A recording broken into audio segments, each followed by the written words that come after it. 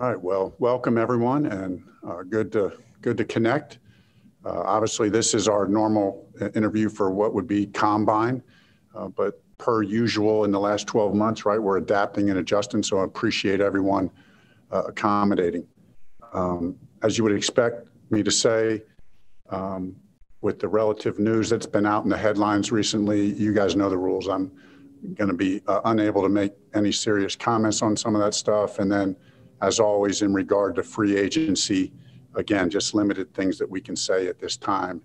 You just know that Chris and I and the staff are, working diligently and very hard and excited, about continuing to build a team and a roster that can win world championships with the kind of players that fit our culture and what we're trying to do and what we're trying to accomplish. That's a never-ending quest that gets talked about every day. It's very, very exciting, and we're looking forward to continuing to make our team better. Secondly, just want to, since this is the first time that we've talked since the news of Nick Sirianni getting the head coaching job with the Philadelphia Eagles, I wanted to congratulate Nick. You guys know Nick and I are super close. There's very few people in this business who I think as highly of as I do Nick. I just think he's one of the best offensive minds in the NFL. I think he's got great coaching pedigree.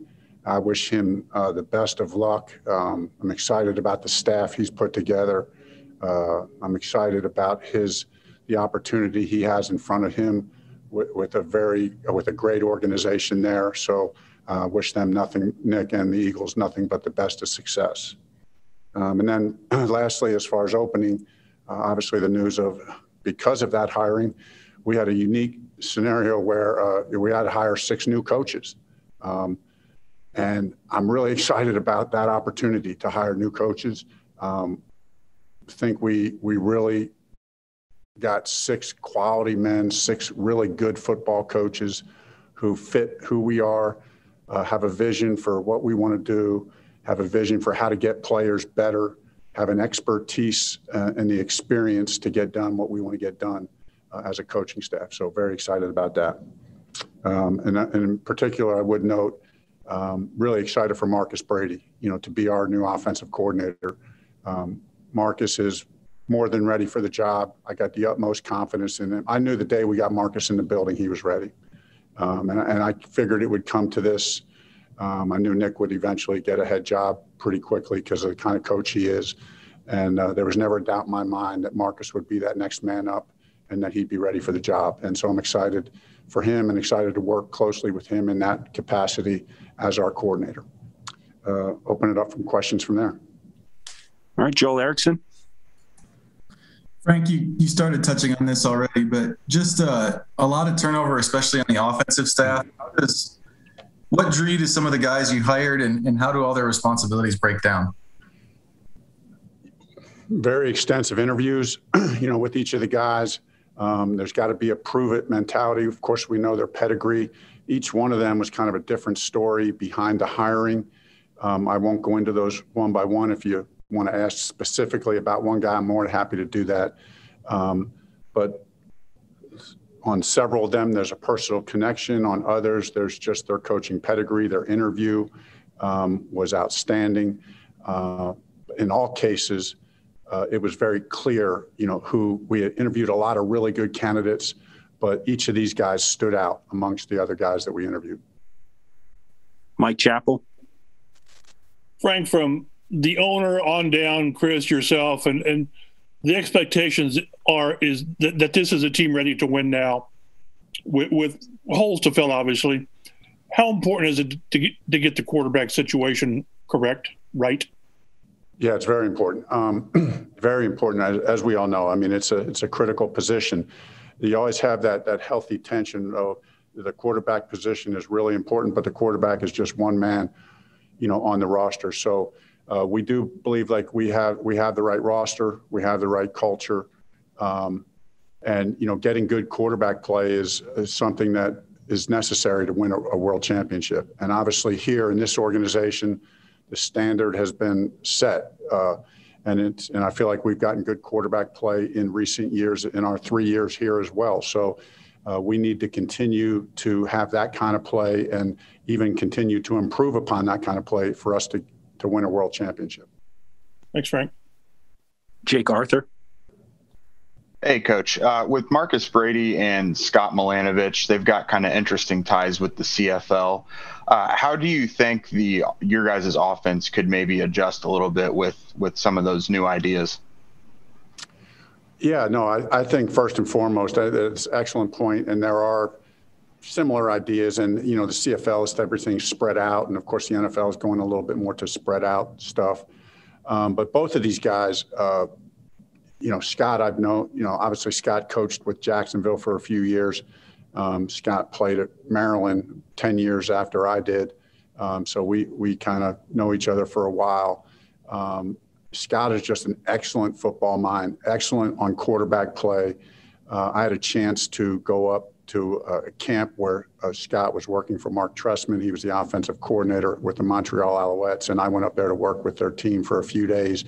I sat in all the meetings that Scott was leading. I saw him working with the quarterbacks on the field. And I knew then, I said, if I ever had a chance to hire Scott, he was a guy who was on my list. He had complete command of the room, had complete command of what it takes to play the quarterback position. And then, like I said, with Marcus, I didn't know as much about Marcus. Scott was actually the one who recommended Marcus to me when I hired him here as our assistant quarterback coach to start. And then Marcus won me over very quickly. So they're both really intelligent guys with a lot of good innovative ideas, and will keep us moving in the right direction. Kevin Bowen. Hey, Frank, appreciate the time. I know there's a lot of decisions still to be made at left tackle, but in your discussions with Chris, how much has Quentin expressed the desire to want to play left tackle, if he has, to you guys on a permanent basis? I think, there's been lots of discussion between Chris and I. I think the discussion with Quentin is you guys would expect this. Quentin wants to do whatever is best for the team. He's willing to do whatever is best for the team. And what I appreciate about Quentin is that he trusts that Chris and I will, along with the staff, with the coaching staff, will make what we believe is the best decision. And so we want to get the best 5 guys on the field at the best positions for them. It doesn't mean, and they can grow into those positions. So we're still keeping all options open at this point. Obviously, got the draft and free agency coming up. We know we have multiple options, multiple good options, but each one of those ends up with a vision of us having a top 5 offensive line. And we're going to find the best 5 players to put out there, and we're confident. And we know those guys have already expressed to us, hey, just put us wherever you want us. We're going to make it work. Jim Aiello. Hey, Frank, thanks for taking some time. I'm going to try to ask this question in a way I think you can answer it. Hopefully that's the way it goes. But with the quarterback position, in terms of confidence, how important is a guy's confidence when they're playing the position game to game? And if a guy does lose confidence at any point, how can you as a coach or coaching staff kind of try to build that up in practice or week to week or, during a game? Yeah, no, it's a great question and very relevant question, right? Always the confidence level of players at every position, certainly not just the quarterback position. But I think one of the great misnomers is that sometimes that fans think like the greatest players in the world, I've seen some of the best players in the world. Everybody loses confidence for a moment. It may be brief, but it always goes back the same way, Jim. I mean, one of the ways to build confidence back is you go back to the basics. You make it about you go back to the fundamentals and technique. You go back to your basic schemes, and you build it one play at a time. That's true for any of us, and so that's the way we'll handle every position. George Bremer. Coach, I got a couple questions. One, how important was it retaining Matt Eberflus on the defensive side of the ball just for continuity over there? And 2, what are your thoughts on James Rowe? I know he's got a history with Kenny Moore. Yeah, George. Very important to get Matt back. Obviously he was a great candidate to be a head coach, but think the world of Matt as a coach, as a person, as a defensive coordinator, that we can just keep building, have the continuity, as you said, but keep building and growing and adapting the system to our players. And I think Flus, I just seen Flus continue to grow and develop in that role as well, really connecting with players and making a conscious effort to every week to put our players in the best position possible. I think he's extremely intelligent, very focused on the vision for how he sees the defense executing and where we want to be as a defense. And I've learned a lot from Flus over these 3 years. As I sit in there with him and we talk things through and I ask questions and I give 2 cents here and there. But Flus, I'm really happy to have him back. Stephen Holder. Hey, Frank. I know that we've kind of talked about this in the past. You've had 3 different quarterbacks. You passed three different starting quarterbacks your past 3 seasons, your first 3 seasons. Whether that changes, we'll see. But just generally, what would it mean to have some continuity at that position, if and when you can achieve that? What would that mean just from a continuity standpoint, and also not having to be in this position, every offseason as well?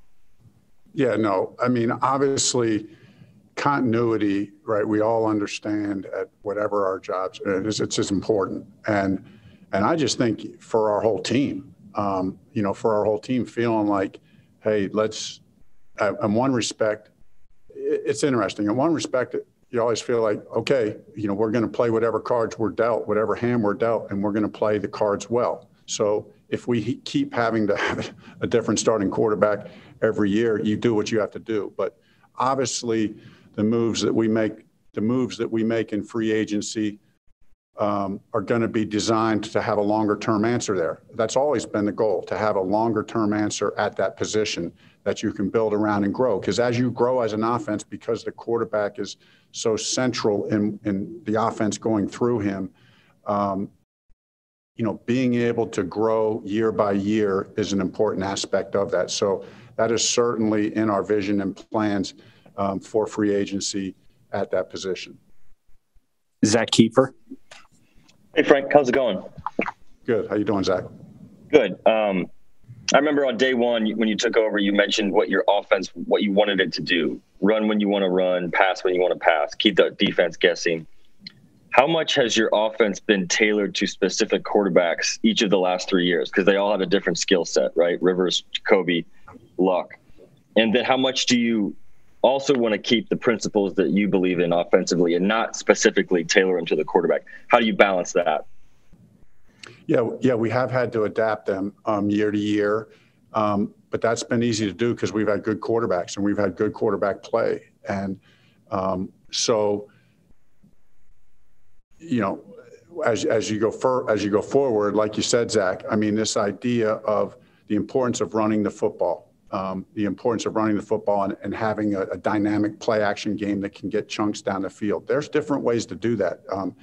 One conventional way is to say, hey, get a quarterback who's more mobile and you get more nakeds and more bootlegs and he's a threat to run. And so he can make the play action game, look a little different. But I think this last year we proved it with having a quarterback like Phillip Rivers, who just look at the yards per attempt, look at the chunk plays, look at how well we did as an offense. So there's more than one way to accomplish that vision that you're referring to, Zach, but you're exactly right. I mean, that is really what we want to do as an offense. We want to be able to dictate, right? We want to be able, it's like a boxer. You guys know I always like to use the boxing analogy.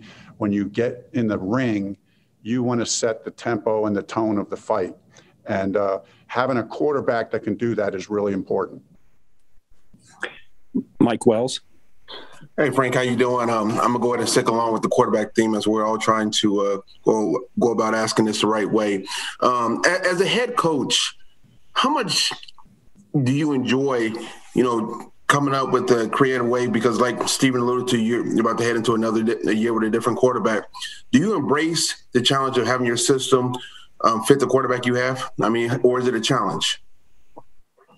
Yeah, it's both of those. I mean, it's a challenge, but, we all like challenges, right? And but a lot of it, it's not about I hope that the guys that would be around us as an offensive staff and us as a staff, one of the things that we talk about is, this is a player's game.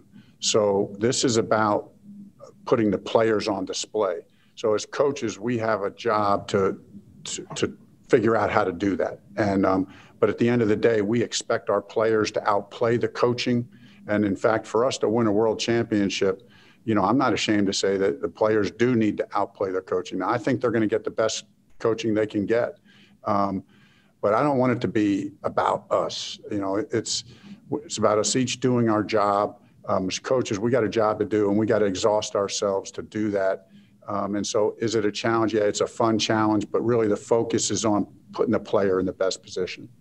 And I wanted to follow up. The last time we talked to you was obviously after the Buffalo game, and the fourth down calls were a big topic. How much have you self-evaluated when you went back and looked at how the season went from a coaching standpoint, a play calling standpoint for you? How much have you self-evaluated yourself there? Yeah, a lot. I mean, go back and look at every game, look at the calls, evaluate fourth down calls, evaluate critical situations, situational football. And look at it with a critical eye. What did I like about the decision? What didn't I like? I sit down and I talk with George Lee and John Parker, analytics guys. I sit down and talk with, the offensive staff where it's relevant about certain situations. Hey, let's play this out again. Always looking with a critical eye and how I can get better. Okay, Bob Kravitz. Yeah, kind of an odd question, Frank. The quarterback who shall not be named currently doesn't have a jersey number. How did you decide on 14? Did it have any particular relevance to you or significance? Yeah, I mean, four, my very first number in football was the number 4. 4 was a kind of family number.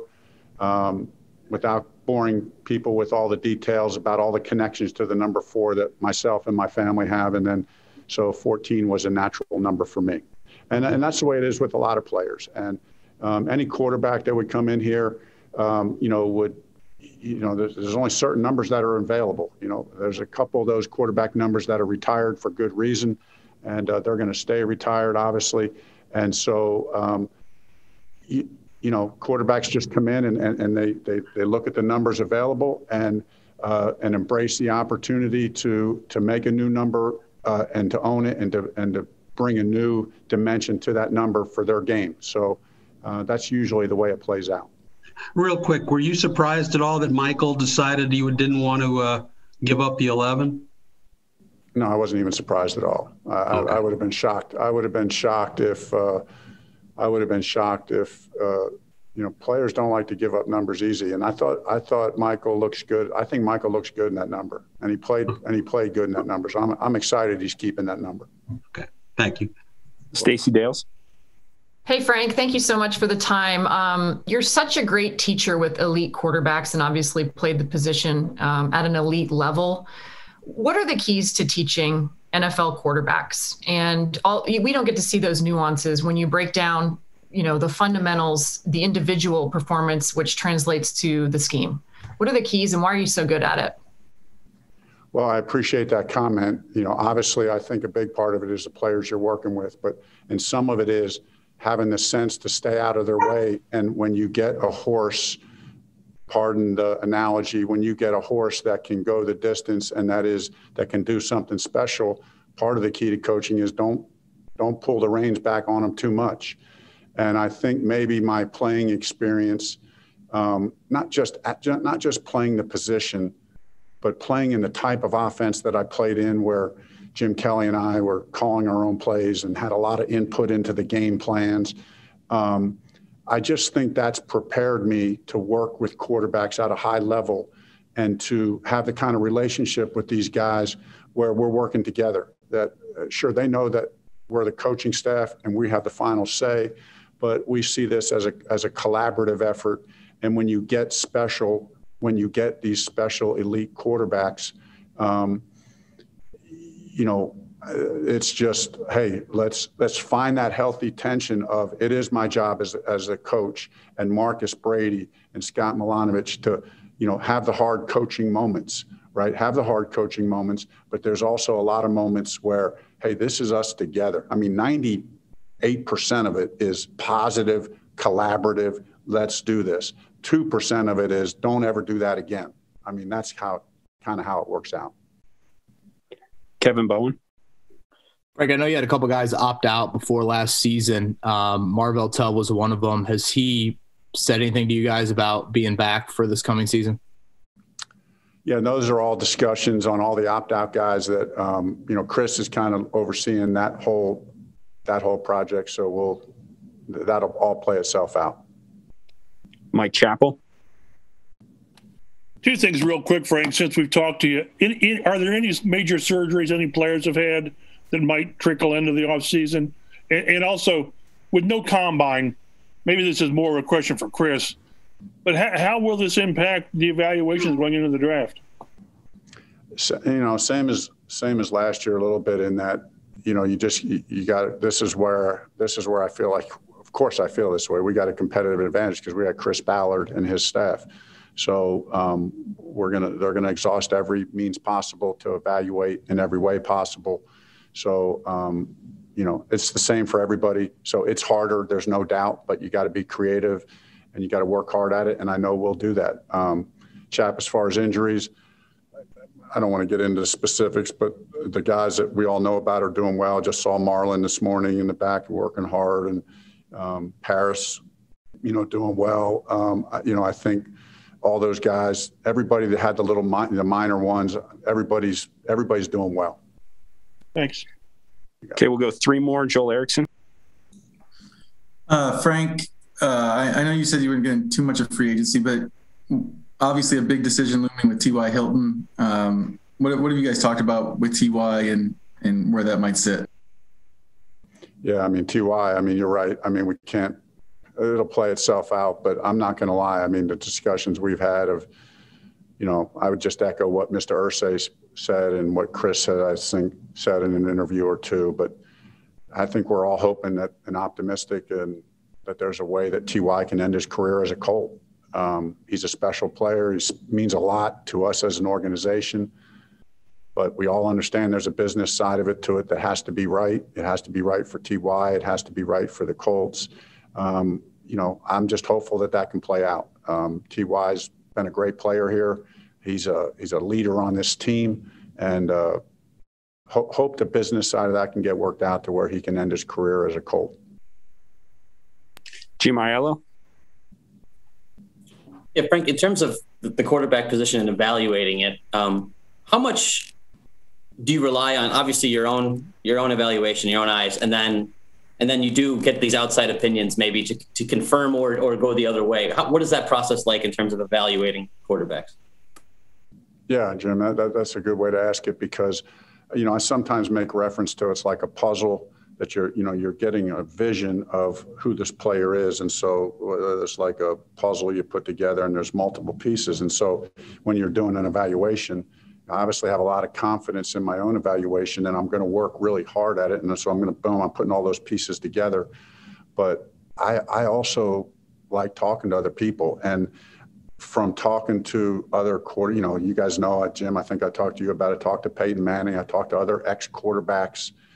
Chris and I have a zillion conversations about it. I'll talk to our offensive staff. And through all those other conversations, it's like you synthesize all that other information to maybe put in 2 or 3 last pieces to that puzzle. I think it would be foolish as an evaluator to think you have all the answers and to not want to hear any other perspective. I think it takes confidence and maturity to want to listen to other people, to learn from other people, even in the evaluation process. So I've enjoyed doing that over the years, talking to other people about every position, certainly the quarterback position as well. All right, last one, George Bremer. Coach, how important was your previous relationship with Philip Rivers last year and his knowledge of the offense in terms of getting things rolling more quickly in a new spot, and how much of a benefit is that to any quarterback coming into a new situation? Yeah, I think that's a good connection, George, because it really accelerated, especially in the unique circumstances that we're in with COVID and the limited off season that we had. It just helped accelerate the learning process. of the offense, of, the relationship that has to be built, right? Because we've said this a lot of times. There's a personal aspect to the coaching a player. It's not just, this isn't just in a vacuum. There's a personal element to it. So anytime there's a personal connection with a player and there's a familiarity, with the offense and the terminology and what you're trying to accomplish and the vision for what you're trying to do, it can help accelerate it. I think Philip showed that very clearly. For him to be able to come in and play the way he did and to lead the offense and the team the way he did, I think it helped a ton.